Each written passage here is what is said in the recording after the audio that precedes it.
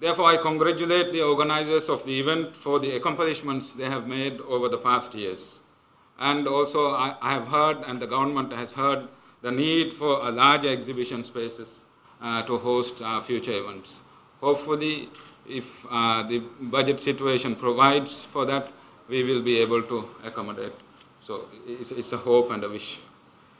As we all know, the tourism industry of the Maldives contributes over 30% of our economy's GDP, contributing over 50% of government's revenue and directly employing 25% of the labor force.